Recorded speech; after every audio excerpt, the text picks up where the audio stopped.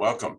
My name is Dr. Peter Schnatz, and it is a pleasure to welcome you today to our International Menopause Society Symposium on Osteoporosis, titled Osteoporosis for Midlife Women and Beyond. You're in for a wonderful treat today, and I believe quite a powerful presentation with two wonderful colleagues, individuals that I've had the pleasure of getting to know over a number of years. And before I introduce both of our presenters, I just want to remind everybody that this webinar today has been supported by an unrestricted educational grant from Basing Healthcare. Basing's Healthcare has no role in the selection of topics, selection of speakers, and have not vetted, reviewed the content of the speakers' presentations. Again, our topic and title is Osteoporosis for Midlife Women and Beyond, and our two presenters today will be Dr. Michael Lewicki and Dr. Michael McClung. Dr. Michael Lewicki will present first. His topic will be a review of the current guidelines on the diagnosis and when to treat in the osteoporosis patient. Dr. Lewicki is the director of the New Mexico Clinical Research and Osteoporosis Center and Director of Bone Health Tel-Echo at the University of New Mexico Health Sciences Center in Albuquerque, New Mexico. He's a consultant in osteoporosis and metabolic bone disease, supervisor and interpreter of bone density studies, and an educator with special interest in the evaluation and treatment of osteoporosis and metabolic bone diseases. He's been the principal investigator for many osteoporosis clinical trials and is an author of over 300 publications in peer-reviewed medical journals, as well as books, book chapters, and online publications in osteoporosis. Dr. Lewicki is the program director of the annual Santa Fe Bone Symposium, the flagship activity of the OFNM. He's a past president of the International Society for Clinical Densitometry and founding president of the Osteoporosis Foundation of New Mexico. He's an editor for Osteoporosis International and is on the editorial boards of the Journal of Bone and Mineral Research and the Journal of Clinical Densitometry, and has received national and international awards that include the 2021 John Belzikian Global Leadership Award and the 2021 Lawrence Reutz Memorial Lecture Award with the Bone Health and Osteoporosis Foundation. Our second presentation by Dr. Michael McClung will be the current and best therapeutic options. Dr. McClung is an endocrinologist with special interest in metabolic bone diseases and disorders of calcium metabolism. And as the founding and now emeritus director of the Oregon Osteoporosis Center in Portland, Dr. McClung has for the past 4 decades cared for patients with osteoporosis and related conditions.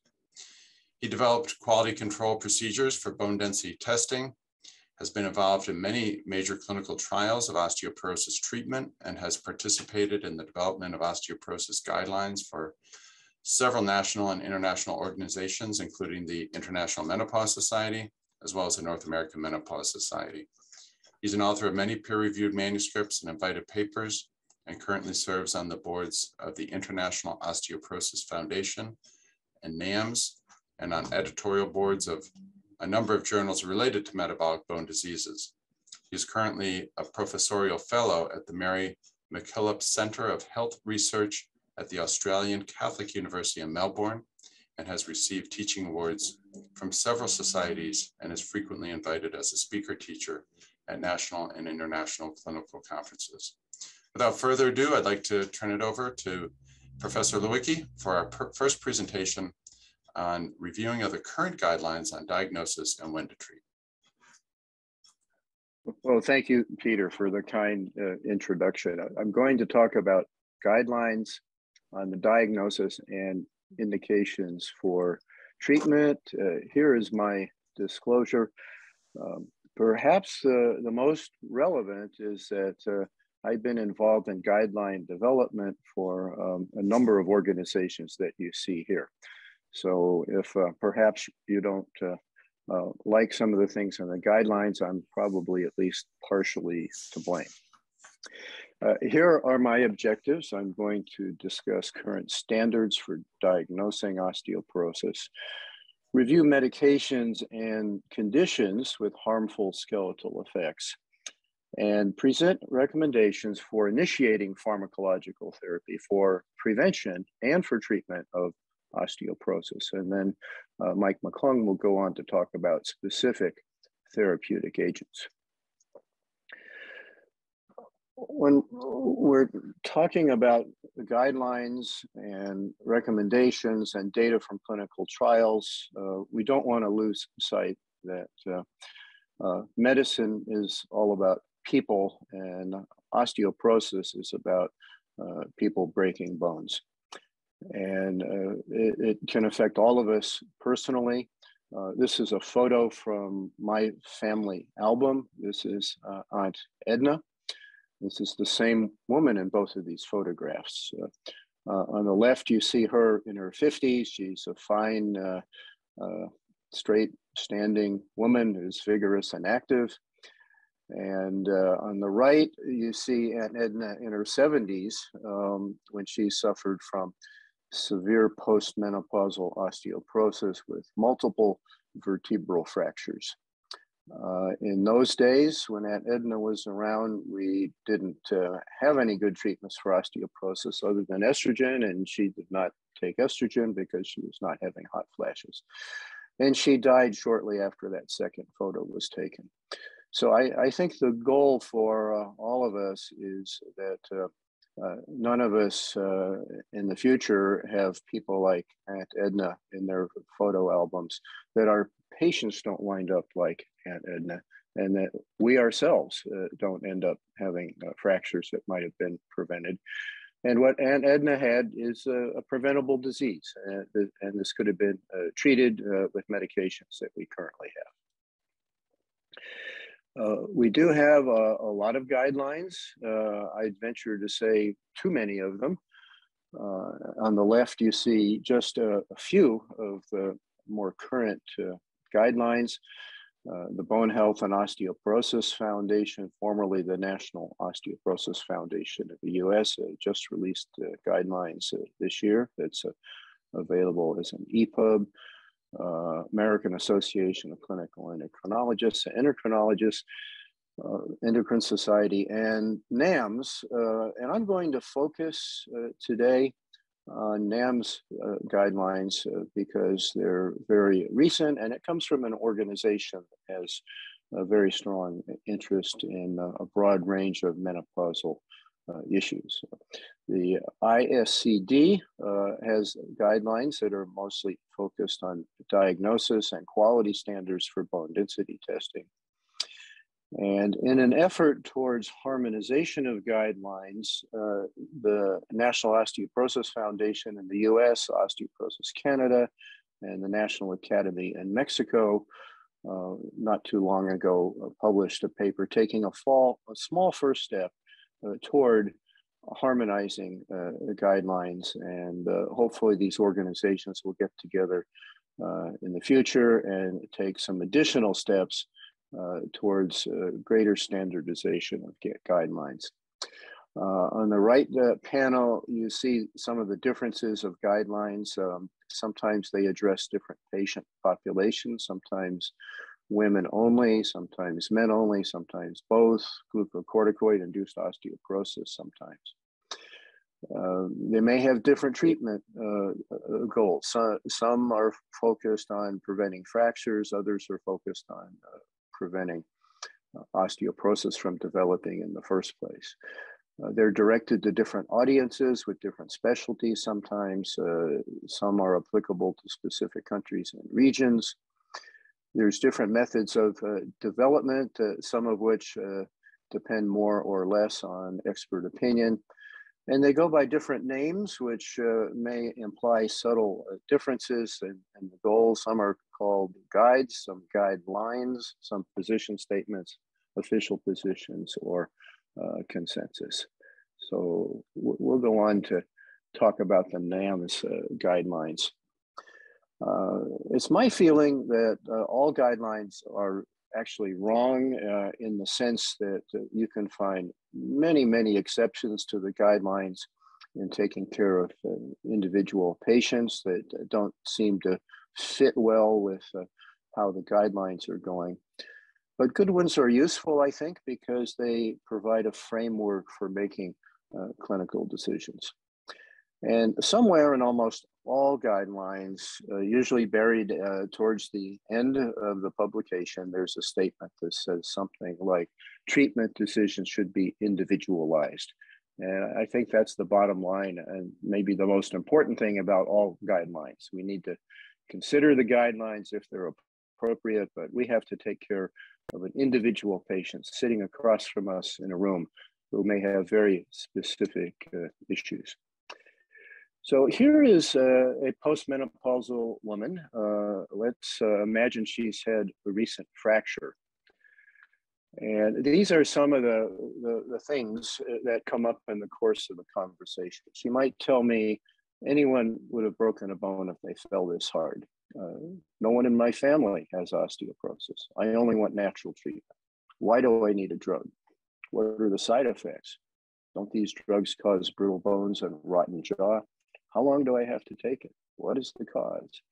And many more questions. And this can take a long conversation sometimes. And sometimes we don't have enough time to cover all of this. And these are the sorts of questions we can cover in the Q&A if there's interested in doing that. So what do we do with this patient? Well, first, we want to evaluate fracture risk with the tools that we have available, such as bone density testing and fracture risk algorithms and past medical history. We want to determine whether fracture risk is high enough that pharmacological therapy is indicated.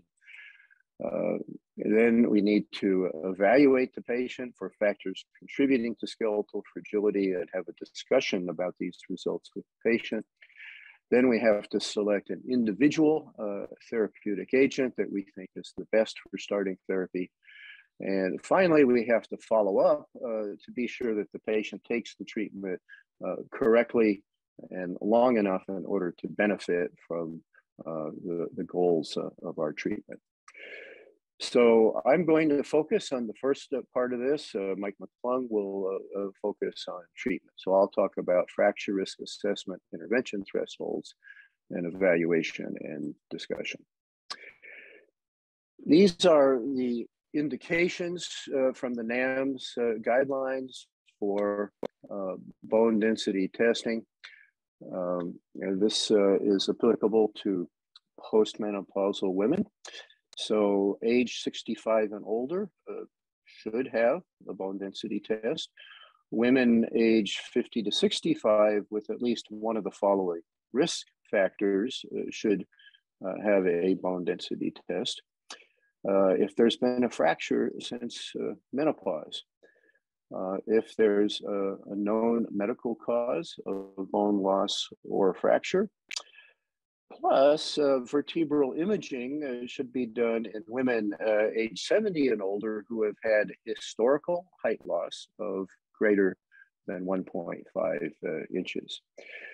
And what you see on the image to the right is a wall-mounted stadiometer. So if you're interested in accurately determining whether a woman has had loss of height, this is the way to do it, rather than a floppy arm that comes out from a standard office scale. And some of these stadiometers can measure height with an accuracy of 1/2 of 1 millimeter.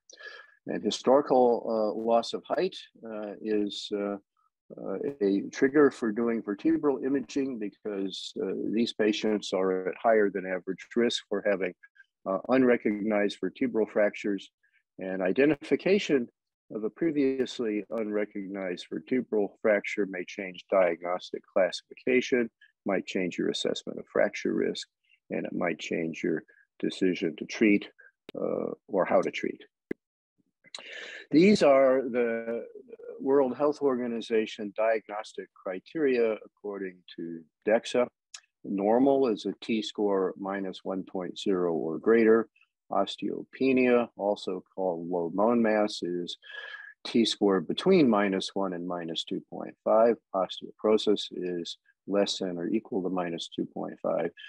And severe osteoporosis, also called established osteoporosis, means a T-score in the osteoporosis range and the presence of a fragility fracture. T-scores, however, don't tell us the whole story.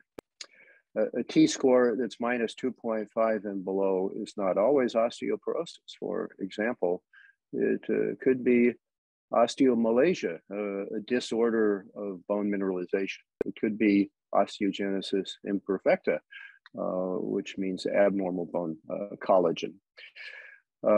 T-score greater than minus 2.5 may be osteoporosis. For example, when a fracture has occurred, most guidelines will say that you can make a diagnosis of osteoporosis independently of bone density.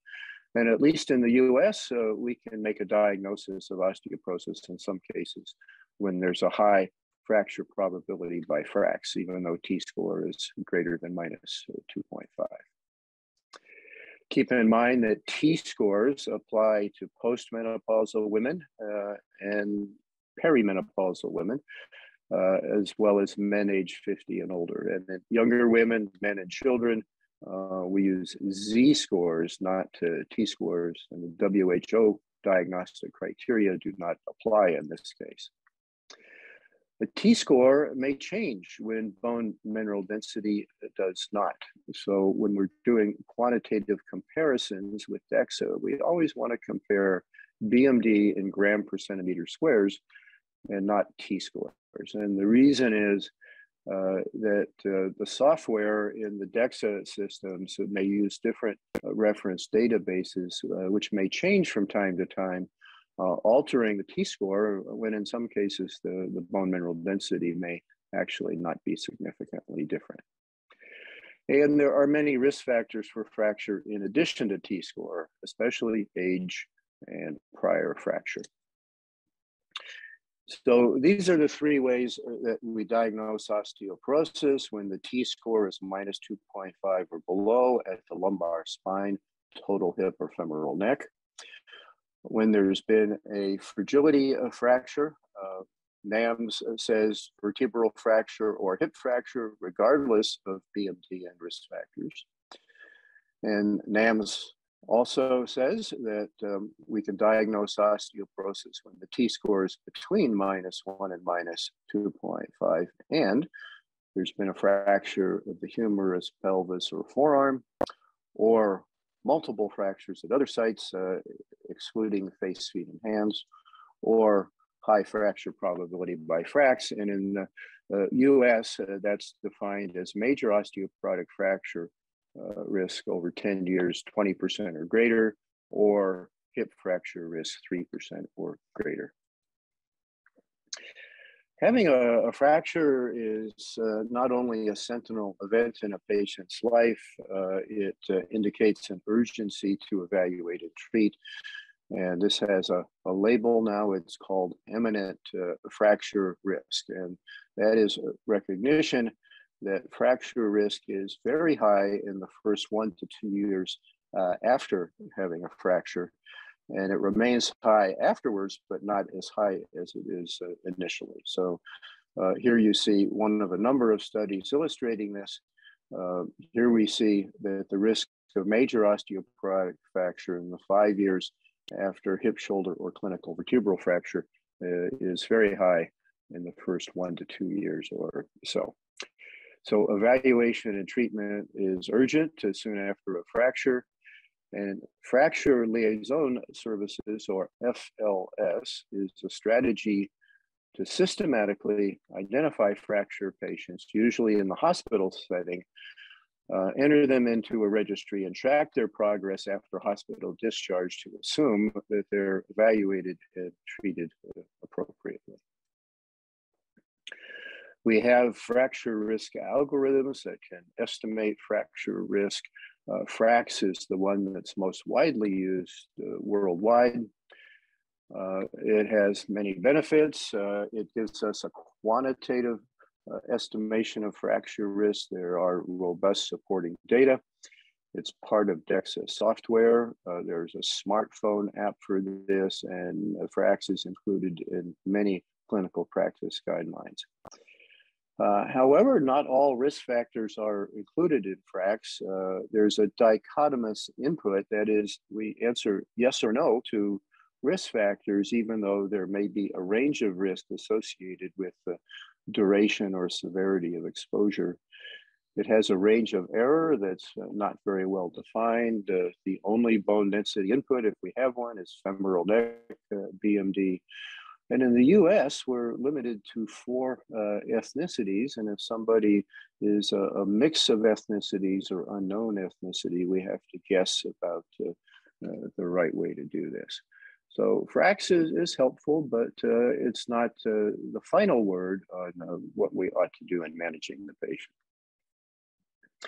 Before starting treatment, it's important to consider risk factors, that is, medications and conditions that have adverse skeletal effects. Certainly for this audience, I think aromatase inhibitors is an important risk factor for bone loss and fracture. But there's many other medications. Long-term glucocorticoids is especially important because of its adverse skeletal effects. There are genetic disorders, endocrine diseases, hyperthyroidism, for example, whether it be endogenous or from excess thyroid replacement. Eating disorders, vitamin D deficiency, other nutritional deficiencies, and on and on. So I don't have time to go through the whole list, but we need to recognize that these factors can be important, and those that are modifiable ought to be addressed and modified if it's clinically appropriate. Baseline laboratory tests are important. NAMS recognizes that there are some routine tests that should probably be done in everyone. That begins with a complete blood count, which may be abnormal in situations such as myeloma or celiac disease. Serum calcium, albumin, and phosphate should be measured. In the US, we have a comprehensive metabolic panel that includes all of those, except usually not a phosphate. So if a phosphate is not included in a blood chemistry panel, we need to think about that and order that separately. And an abnormal phosphate may be present in the case of renal failure where it's too high, and it may be low in cases of hyperparathyroidism or renal phosphate wasting. And it's important to identify that early on before we start treatment. Many people would routinely do a serum 25 hydroxy vitamin D level as well. Do not order the 125 dihydroxy vitamin D, as that is not as good an indicator of body stores of vitamin D. And in some cases, serum PTH. I often order a 24-hour urinary calcium as a screening test for hypocalciuria, which may be an indicator of calcium malabsorption, or hypercalciuria, which can go along with other disorders that are important for bone health. And especially in older patients, consider myeloma and order some such screening test as a serum protein electrophoresis.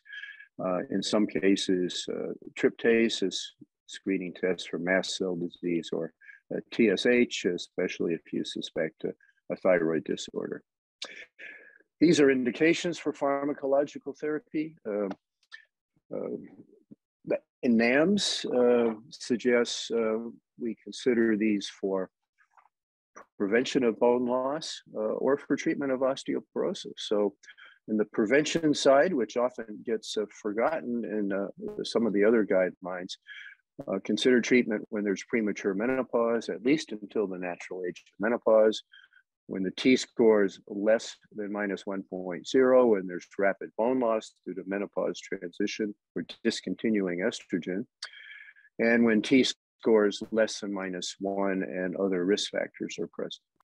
And for treatment of osteoporosis, if there's been a vertebral or hip fracture, if the T-score is minus 2.5 or below, or if the T-score is between minus 1 and mine is 2.5, and one of the sub-bullet risk factors are present to consider pharmacological therapy to reduce fracture risk. For those of you that may have a special interest in osteoporosis and want to learn more, or if you want to share your knowledge about osteoporosis with others, or if you have cases about osteoporosis and metabolic bone diseases that you'd like to present and get other opinions, there is something called Bone Health Echo. This has been called a virtual community of practice. The original Bone Health Echo was started at University of New Mexico in Albuquerque in 2015, and sessions have been held once a week since 2015, where we have brief slide presentations followed by interactive discussion, and case presentations followed by a discussion where everybody has a chance to ask their questions and make comments. And this gives you an indication of the reach within the United States. And beyond that, we've had people from every continent participate at one time or another.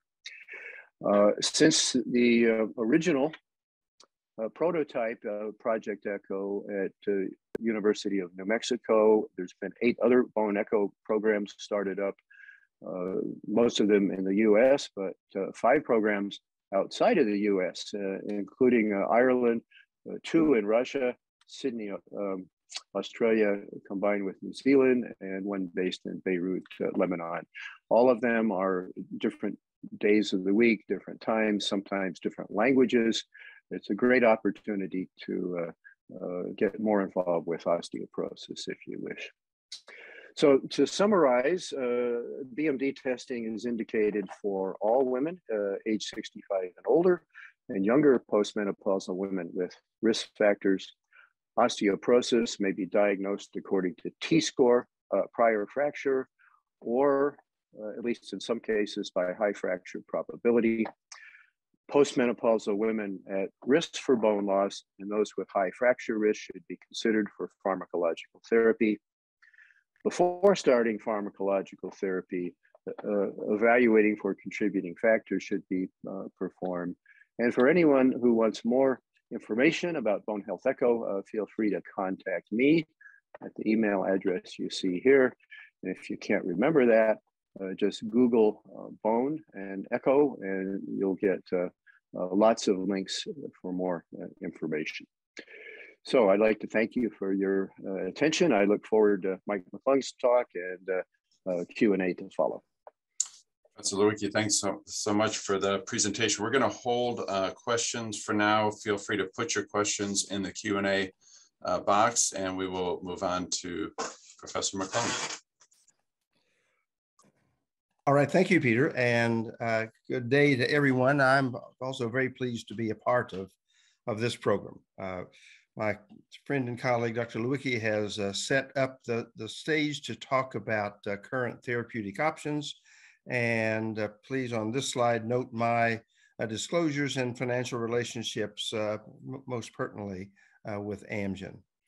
So as already has been mentioned, osteoporosis is a chronic, incurable condition that consists of 2 components, not only low bone mass, but also because and as a result of the bone loss that occurs, there is a deterioration in trabecular structure, weakening the skeleton and increasing fracture risk. While general measures such as adequate nutrition, regular physical activity, and avoiding harmful lifestyle habits are important, those general measures are not sufficient to either prevent or certainly not to treat osteoporosis once present. For patients deemed to be at high fracture risk, then the strategy for reducing fracture risk involves the use of pharmacologic therapy. Over the past 25 years, a whole menu of treatment options has been developed. These drugs have different mechanisms of action, different contraindications, different side effects, and different potencies. And so selecting among the various treatment options is one of the arts of managing patients with osteoporosis. Some important pearls about osteoporosis treatment. like virtually every drug, the benefits of treatment disappear sometimes very quickly when therapy is stopped. So there is no short-term solution to treating osteoporosis because whatever benefits happen while on therapy quickly disappear when treatment is discontinued. The optimal management of a postmenopausal woman with osteoporosis over her lifetime will likely include the use of multiple drugs in various sequences over that time. And with that in mind, it's important to understand where different drugs might fit in sequences and to develop a strategy for long-term treatment, even at the outset of therapy. The sequence with which drugs are given, as we'll talk about, may have very important clinical ramifications. So the drugs available for osteoporosis come in two major categories. There are anti-remodeling, often called anti-resorptive drugs that include the drugs we're most familiar with, including estrogen agonists, bisphosphonates, and denosumab, the rank ligand inhibitor. These drugs not only inhibit bone resorption, their major mechanism of action, but they also inhibit bone formation. And as a consequence, these drugs cannot and do not restore the architectural deficit that characterizes osteoporosis. The other category includes bone-forming or osteoanabolic drugs. This includes parathyroid hormone receptor activators, teriparatide, and in our country, abaloparatide, that increase both bone formation and bone resorption. And then in addition, there is an anti-sclerostin drug, romosozumab, that has a dual mechanism of stimulating bone formation while simultaneously decreasing bone resorption. So let me then think about these drugs individually and where they might have their most important role in managing patients with osteoporosis. The choice of the initial therapy is thought to be importantly determined and decided by the level of risk of the patient. For patients who are at low risk, that is women who don't yet have osteoporosis, then hormone therapy or low-dose bisphosphonate as an alternative are approved for preventing osteoporosis. For women who do have postmenopausal osteoporosis, but who are at moderate risk and who are not at high risk for hip fracture, raloxifene has a role, as we'll talk about. For patients thought to be at high risk for osteoporosis, that would include women who have osteoporosis by bone density criteria and or a remote history of fractures, then anti-remodeling agents, bisphosphonates and denosumab are typically recommended. And then for patients at very high risk, that would include women characterized by a recent fracture, very low bone density, or very high fracture probability by a tool such as FRAX. It's in those patients that the bone building drugs are typically recommended. So let me present 4 cases to exemplify the choice of drugs. The first is a healthy 52-year-old woman who is recently menopausal with hot flashes. She's thin, which is an important risk factor for having low bone density, and she has a family history of osteoporosis. She has not personally had a fracture and does not have other risk factors for osteoporosis. She is a candidate for DEXA testing by virtue of her thinness and her family history, and those results show low bone density. They are not in the osteoporosis range. She is currently at low fracture risk. However, because she is poised to on the brink of a phase of relatively rapid bone loss, she is a candidate for therapy to prevent that rapid bone loss with estrogen, or as a second choice, one of the bisphosphonates. There is, as all of you who manage menopausal women know, a phase of relatively rapid bone loss that occurs for an interval of 5 to 7 years over the menopausal transition. In the SWAN study and other studies, it's shown that the average loss of bone density over that menopausal transition is somewhere in the range of 10 to 12%. That's a T-score unit of bone density. During that phase of rapid bone loss, the architectural destruction is particularly devastating. The damage to the trabecular architecture is greater in individuals with rapid bone loss compared to those who experience the same amount of bone loss, but over a much longer time period. And the iliac crest biopsy images shown here show a deterioration in bone architecture in a patient who was in a placebo group. This was a young menopausal woman enrolled in a clinical trial with obvious deterioration in her trabecular architecture over only a year's time, and the ability of anti-remodeling drugs like bisphosphonates or estrogen to prevent that deterioration. So as another evidence of architectural deterioration, in the 5 years before through 5 years after the final menstrual period, the measurement of spinal trabecular bone score, an indirect measure of trabecular architecture, declines by about 6.3%. Once that deterioration in structure has happened, drugs like estrogen and bisphosphonates do not restore that disordered architecture. Estrogen, raloxifene, and bisphosphonates have government approval for osteoporosis prevention. And candidates for therapy have already been outlined by Dr. Lewicki, including women with low bone density who are about to experience rapid bone loss in early menopause or who discontinue estrogen. So we know that estrogen with or without progestin or basidoxifene are effective in preventing the bone loss for as long as the estrogen is taken. In the Women's Health Initiative, which was not specifically designed to be an osteoporosis study, women who were enrolled were on average in their early 60s. They were not selected to have osteoporosis. And in those low-risk patients, there was clear evidence of fracture protection over the 5 or 6 years of estrogen therapy. Fracture risk was also reduced with estrogen in the older Danish osteoporosis study published many years ago.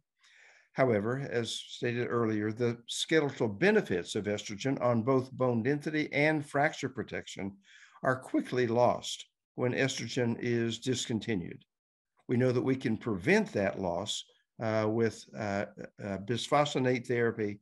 And so shown in this slide, in the left-hand panel, are results of spinal bone density changes in women who received estrogen progestin for 4 years, with an increase in bone density of about 6%, while the placebo group was experiencing bone loss in these early postmenopausal women. Then after 4 years, estrogen was discontinued, and all of the gain that had been realized was lost within the next 12 months. And ultimately, within 2 or 3 years, the bone density in the women who had been on estrogen resembled the bone density in women who never took estrogen. Shown in the right-hand panel are older data showing that if women discontinued estrogen and were randomly assigned to receive either alendronate or placebo, that the bone density was maintained. And in a study that Dr. Watson and I presented at NAMS a few years ago, as women discontinued estrogen, they were randomly assigned to receive either alendronate or raloxifene. As was shown in the previous slide, alendronate prevented bone loss from happening in both the spine and the hip. Raloxifene was partially, but not totally effective, not surprising since raloxifene is a weaker estrogen agonist than, of course, is estrogen itself. Each of the 4 bisphosphonates that are available for osteoporosis treatment are also approved for osteoporosis prevention, but the doses of alendronate and zoledronate approved for prevention are smaller than the doses that are used for osteoporosis treatment. So for women who are candidates for prevention therapy, but who cannot or will not take estrogen, bisphosphonates are an alternative. It would be important to continue bisphosphonate therapy during the interval of relatively rapid bone loss. And if prevention of bone loss is successful, then after that phase of rapid bone loss has been completed, the bisphosphonate could be discontinued the patient monitored, and then treatment restarted if or when evidence of bone loss was observed. There are other estrogen agonists that include tibolone, available in many countries. This drug appears to be equipotent with estrogen and could be used interchangeably with hormone therapy for its skeletal benefits. Raloxifene, again, a weaker estrogen agonist, as I mentioned, is not capable of fully preventing the bone loss in early menopause, and it may increase the frequency and severity of vasomotor symptoms, so is typically not the ideal choice for preventing bone loss in early menopause. In studies in women with osteoporosis, raloxifene reduces vertebral fracture, but has minimal or no effect on non-vertebral, including hip fracture, and has an estrogen-like risk of venous thrombosis. So its role in the management of patients with osteoporosis would be to treat younger postmenopausal women who are beyond the rapid phase of bone loss and who no longer experience vasomotor symptoms, and who are not yet at high risk for hip fracture, particularly in women who have concerns about breast cancer risk because of that added benefit of raloxifene. So an example of where raloxifene might be used is this case: a healthy 58-year-old woman who's 10 years beyond menopause and no longer has vasomotor symptoms. Because of a family history of osteoporosis, a DEXA test was performed. She has bone density values that meet the criteria for osteoporosis. She's not had a history of fracture, has no other risk factors for fracture, nor risk factors for venous thrombosis. So she meets the criteria for therapy, and in my view, would be a candidate for raloxifene, which could be continued until her risk for hip fracture increases by virtue of increasing age, to the point that a therapy that specifically prevents hip fracture would be warranted. The third case would be a 65-year-old woman who had her first DEXA test revealing osteoporosis with values in both the spine and the hip meeting that criteria. She had a risk fracture 8 years ago, but no other risk factors. She has normal renal function and no gastrointestinal symptoms to preclude the use of bisphosphonates. She meets the criteria, as Dr. Lewicki outlined, for being at high risk of fracture, and then is a candidate for either a bisphosphonate or denosumab. The bisphosphonates come in both oral and IV preparations. They have been very effective in reducing the risks of vertebral, non-verbal, and hip fracture. There are very important dosing rules, as you know, for oral bisphosphonate therapy. GI distress, muscle pain, and rare instance of osteonecrosis of the jaw are important adverse events.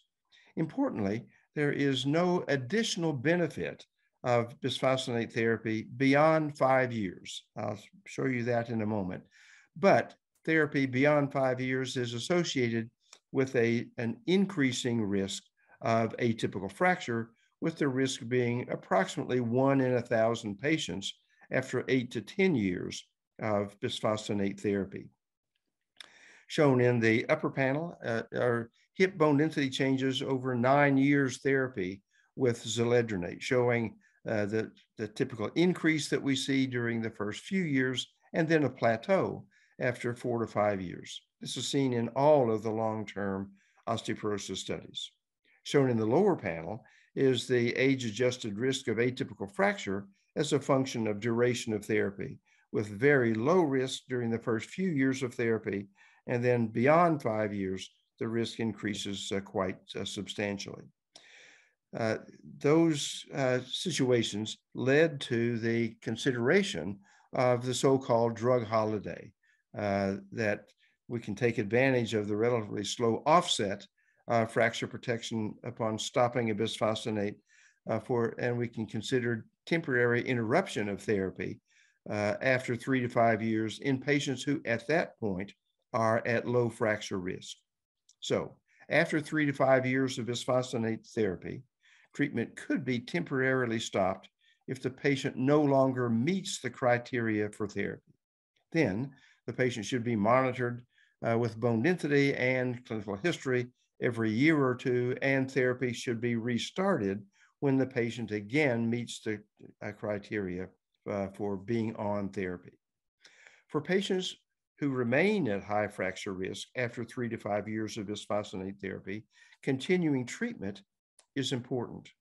But based on what I said on the previous slide, I feel there's no justification for continuing bisphosphonates for more than 5 years at a time in any individual patients. So for those patients who remain at high risk after 3 to 5 years of therapy, I would consider switching to another drug like denosumab or a bone building drug. Shown here are the results of hip bone density changes over 10 years of denosumab therapy, shown in the top panel, with a progressive increase over that full 10 years time. And shown in the lower panel are the results of 4 separate studies in which patients who have been on bisphosphonates were transitioned to denosumab, and in each case there was an additional improvement in hip bone density in those who switched from a bisphosphonate to denosumab. So denosumab is a fully human monoclonal anti-rank ligand antibody that is administered subcutaneously every 6 months. In a very large placebo-controlled trial, fracture risk reduction was documented with the risk reductions noted there. As I've mentioned, there is a progressive improvement in bone density over at least 10 years, and evidence that there is additional non-vertebral fracture protection with longer-term treatment. There is no limit to the duration of therapy. The clinical trial experience extends out to 10 years, and there was no duration-dependent increased risk of any adverse event over that 10 years' time. Like estrogen, there is a very rapid offset of the skeletal benefits, including a protection from vertebral fracture when treatment is discontinued. So if, for whatever reason, treatment is stopped, then follow-on therapy with intravenous IV zoledronate and careful monitoring to consider a second dose of zoledronate is important to minimize the rebound in bone remodeling and the rapid bone loss that occurs when denosumab is discontinued. The safety concerns with denosumab included skin rash and cellulitis that happen more frequently with therapy compared to placebo, but in the long-term follow-up of patients over 10 years, those risks did not increase and no other new risks were developed. Rare cases of osteonecrosis of the jaw and atypical fracture have been reported with denosumab.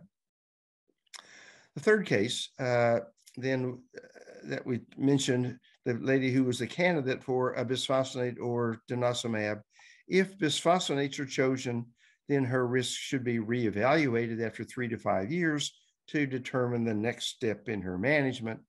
If denosumab is chosen, then therapy can be continued long-term, but if discontinued, we need to take steps to prevent the rapid loss of bone density in that situation. And the last case is a patient who meets the criteria for being at very high risk of fracture. She's a 71-year-old woman who had a humerus fracture several years ago and recently experienced 2 vertebral fractures while gardening.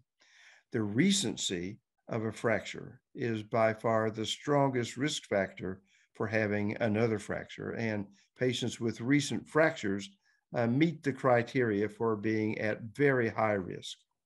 Her workup for secondary causes was negative. Her lumbar spine bone density value is quite low, and as a consequence of that history and bone density value, she is deemed to be at very high risk of fracture and is a candidate for a bone building drug to be followed by an anti-remodeling drug. The PTH receptor analogs, teriparatide and abaloparatide, are given by daily subcutaneous injection for 18 to 24 months. The limit for therapy is driven mainly because the bone building effects of all of the bone building drugs gradually diminishes over time. And so that's why the duration of therapy is limited to a year or 2. In clinical trials, both of these drugs result in substantial reduction in vertebral fracture risk and evidence of non-vertebral fracture risk reduction, but no direct evidence for hip fracture risk reduction. The adverse events include hypercalcemia, an extension of how these drugs work, and orthostatic hypotension at the beginning of therapy. These drugs are not to be used in patients who are at risk for osteosarcoma. Romosozumab is the other bone-building drug, an anti-sclerostin antibody. Sclerostin is an endogenous inhibitor of bone formation, and by inhibiting the action of that protein, then bone formation is activated while resorption is inhibited. Romosozumab is given by monthly subcutaneous injections over an interval of 12 months. Fracture risk reduction in studies was demonstrated. After 12 months, there was a 73% reduction in vertebral fracture risk compared to placebo, and a 37% reduction compared to alendronate. And in patients who received romosozumab for 12 months followed by alendronate, there were significant reductions in non-vertebral fracture and hip fracture compared with women who took alendronate through the entire treatment interval. The adverse reactions include injection site reactions, typically mild, and possible cardiovascular risk. In studies comparing romosozumab to alendronate, there were more cardiac events in the romosozumab arm. We did not see a cardiovascular signal when romosozumab was compared to placebo. Because of that, romosozumab should not be used in patients who are at very high risk for cardiovascular events. Studies have shown that these bone-building drugs are more effective in improving bone density and in reducing fracture risk compared to bisphosphonates.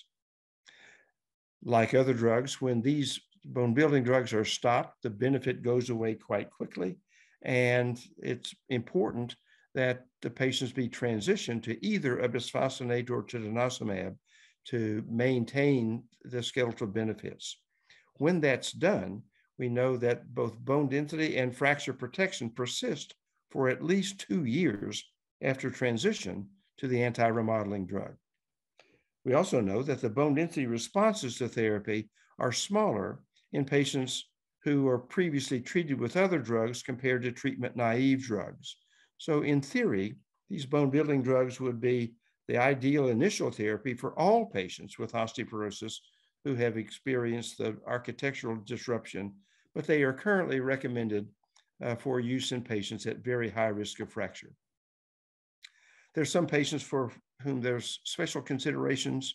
For patients with renal insufficiency, we use bisphosphonates with great caution. For the very elderly, it's important to note that no one is ever too old to treat. The fracture protection from therapy is noted within months of beginning treatment, but we often consider parenteral therapies like zoledronate or denosumab in patients who have many other drugs that they're taking for other reasons. And for patients with other confounding medical issues, as Dr. Lewicki emphasized, we need to individualize therapy. So to summarize, again, osteoporosis requires lifelong management. There is no short-term fix for osteoporosis.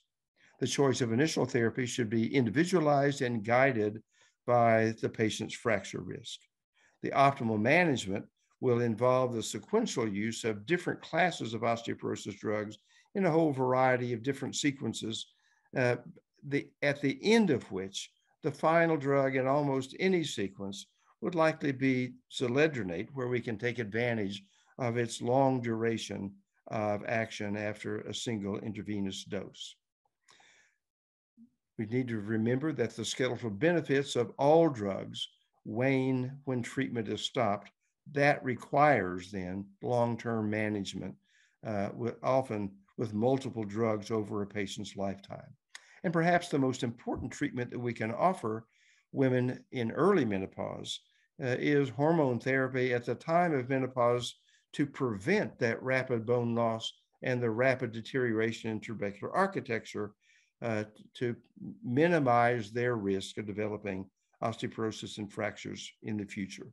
With that, I thank you for your attention, and again, look forward to the question and answer period. Thank you again so much, both Professors Lewicki and McClung, for two wonderful presentations. We do have a number of questions here, so we will start out.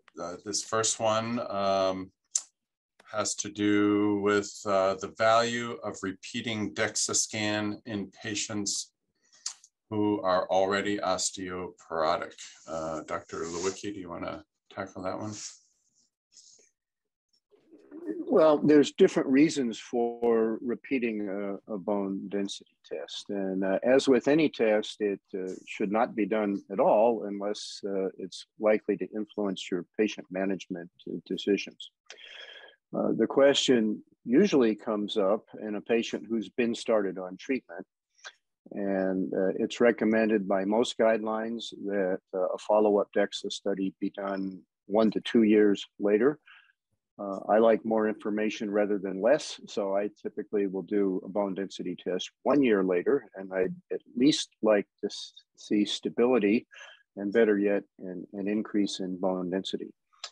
Now, I also have a lot of patients who have osteoporosis and are at high risk for fracture, but do not want to have pharmacological therapy.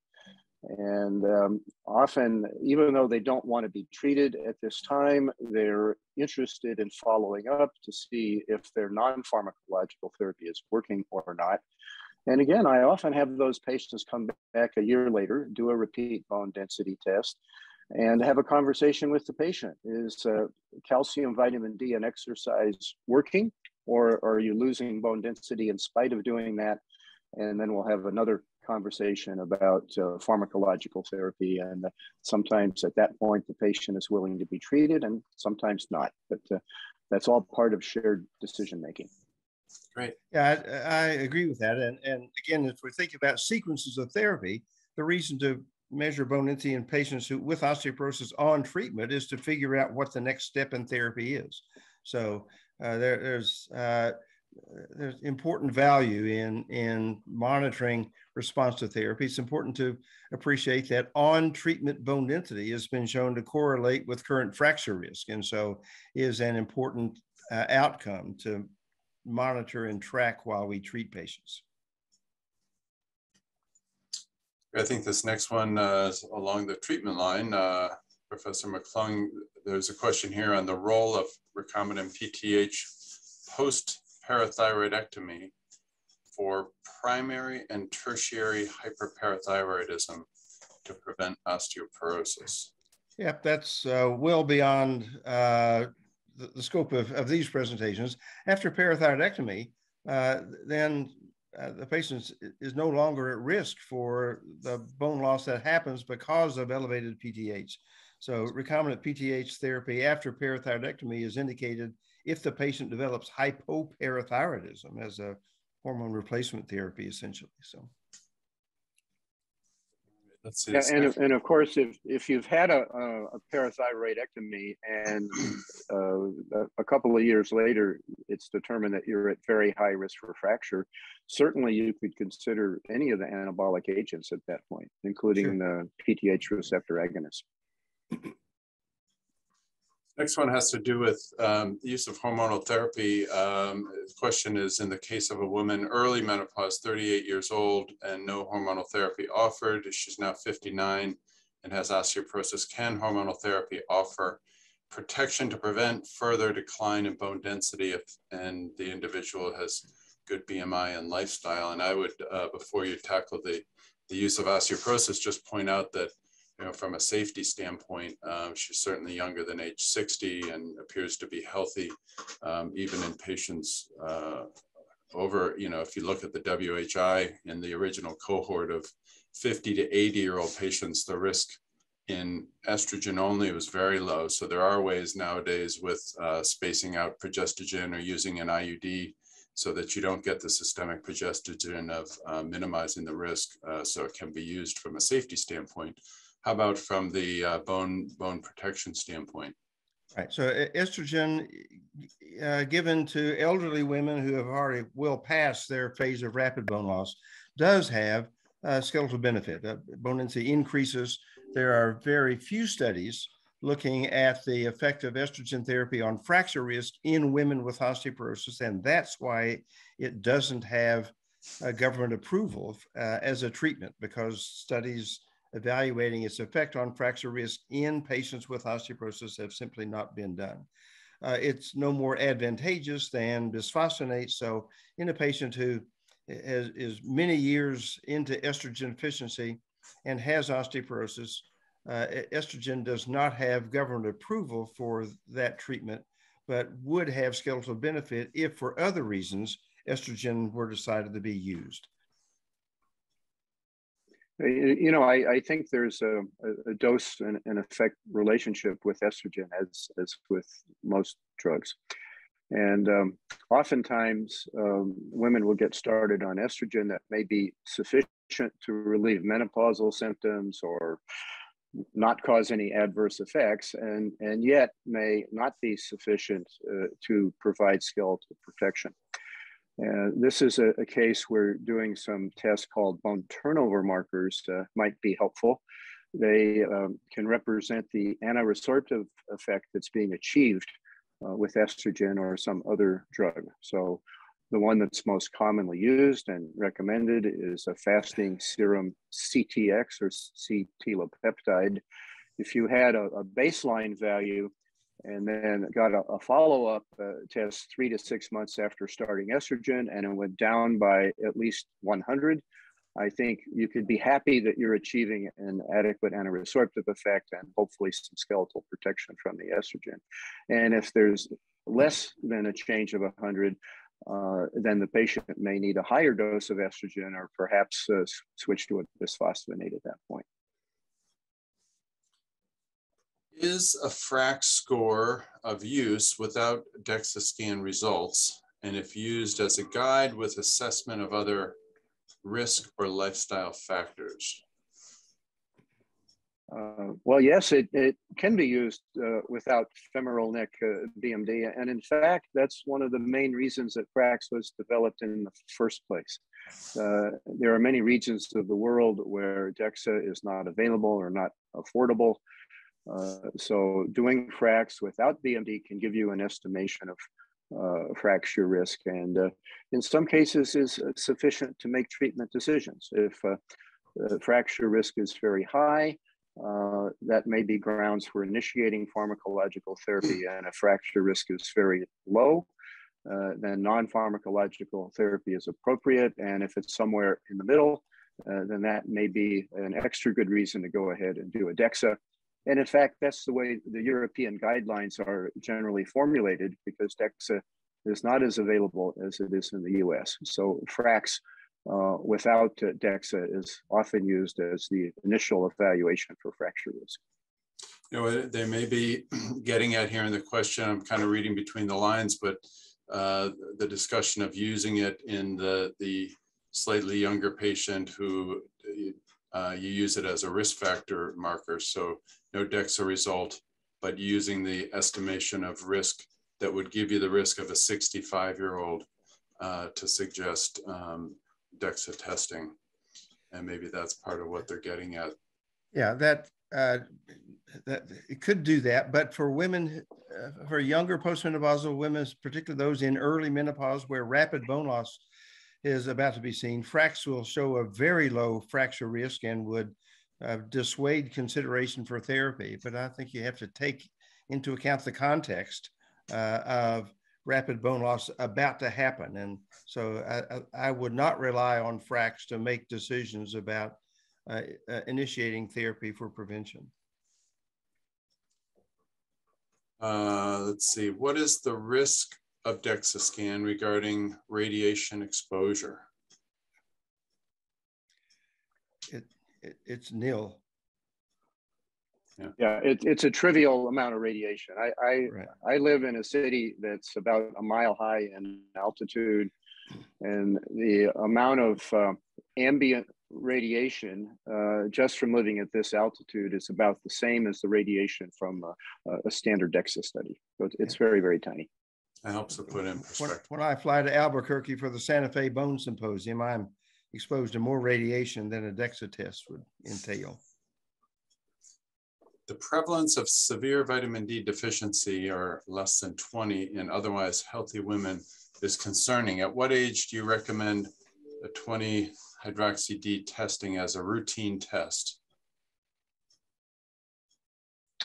I'll go ahead and take the first stab at that. I think from a public health viewpoint, it's not cost effective to ever do a serum 25-hydroxy vitamin D as a screening test. However, if there's reason to suspect somebody's vitamin D deficient, or if you're thinking of starting treatment for osteoporosis, I would like to have a vitamin D level on all of those patients. I would agree that the severe consequences of or important consequences of vitamin D deficiency really happen when patients have very severe deficiency with values less than 10 or 12 nanograms per mil. And so I agree with Mike that it's not cost effective to do 25D level routine screening, and the U.S. Preventive Services Task Force, again, doesn't recommend that. But for patients at risk for vitamin D deficiency, that would include patients with severe renal impairment, patients with malabsorption or post-bariatric surgery, or who take drugs like Dilantin that interfere with vitamin D metabolism, then individualizing vitamin D supplements using 25D levels is important. Next question talks about a 65-year-old age and the use of DEXA and how frequently should DEXA be used. Question doesn't talk about what the result was. I think based on the fact that you both talked how to use it in a patient that is osteoporotic or at risk in terms of prevention, let's assume that the question is saying 65-year-old normal result greater than -1. What would you do? How frequently do you repeat that? And do you use a calculator to use an age repeat time? If a woman is 65 and is well past the rapid interval of bone loss, then if she's otherwise healthy without important other medical problems, her rate of bone loss is very small. A 0.5% or 1% per year. So if she has a t-score of -1, it will take her a very, very long time to get to the point where bone density would be consistent with an indication for therapy. So the closer someone is to your treatment threshold, then the more frequently a follow-up would be measured. But typically, if someone does not have osteoporosis at age 65, repeating the test within the next 5 years in the absence of other important clinical features probably isn't necessary. Yeah, well, let me just go on to mention some of those important clinical features. So if you're 65 and you have a normal T-score, but you're being started on high-dose prednisone, or you're going to get an aromatase inhibitor for breast cancer adjuvant therapy, that's a whole different situation, and those patients need to be monitored much more closely. What is the excuse me, the importance of sarcopenia and its diagnosis and treatment in managing the postmenopausal woman and the avoidance of disability and osteoporosis? Well, certainly muscle weakness and frailty is an important component of aging, and contributes to fracture risk by increasing fall risk. So that's a very important part of the generalized aging process. If we had a treatment for sarcopenia, that would be fantastic, but we don't yet have a specific therapy. But recognizing fall risk is an important component of managing patients with osteoporosis, and employing strategies like exercise programs or programs to improve balance, to improve home safety, to improve vision, are all important components of managing elderly, frail patients with osteoporosis. You know, that brings up the idea of fall risk assessment in the office setting. And every patient I see with osteoporosis, I evaluate their balance and muscle strength. I watch them walk across the exam room. I see how difficult it is for them to get out of the chair and onto the examination table. I asked them to do a one-leg stand in most cases, and being able to keep your balance standing on one leg for more than 10 seconds is a good indicator that the risk of falling is not very high. If they can't hold a one-leg stand for at least 6 seconds, they're in a high risk category for falls, and often I'll send those people to a physical therapy place to work on core strength and balance. There's a question about the difference in the quality of bone formed with the different therapeutic options. Any comment on that? Well, there are differences between anti-remodeling drugs, which work by the increased bone density occurs because of filling in of the remodeling spaces that are open when treatment is started. That's different than the laying down of new bone in response to the bone forming agents. But none of the drugs substantially alter or impair the quality of the bone that is accrued as a consequence of therapy. Yeah, you know, in clinical trials, transiliac bone biopsies are required exactly for that reason, to evaluate the quality of bone. And if poor quality bone were being formed by any medication, it would probably not get governmental approval. Sure. You have a suggestion on the use of vitamin K2 supplementation and whether to use that in the menopause transition to maintain healthy bones? No, none of those supplements are potent enough to prevent the loss of bone due to estrogen deficiency. Estrogen is a very important and strong regulator of bone metabolism, and calcium, vitamin D, exercise, vitamin K, none of those are useful or effective in preventing the bone loss that occurs as a consequence of estrogen deficiency.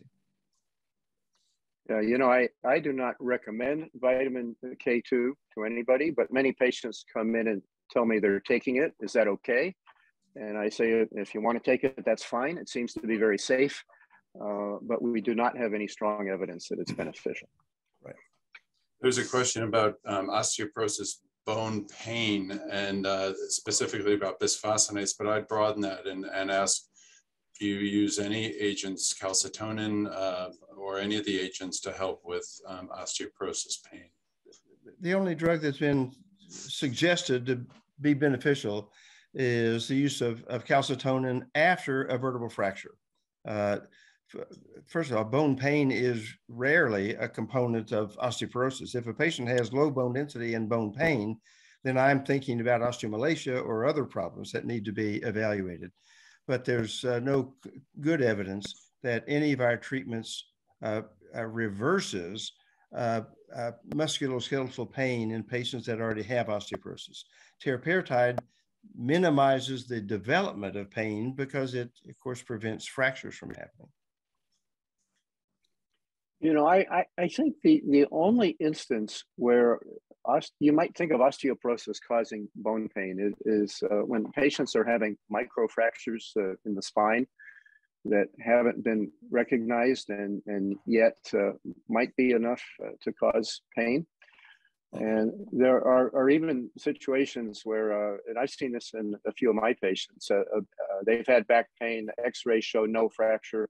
I've done an MRI and there is edema in vertebral bodies on the MRI. So even though there's no loss of vertebral height, there are apparently microfractures enough to show up in the MRI and cause bone pain. But these are very unusual situations.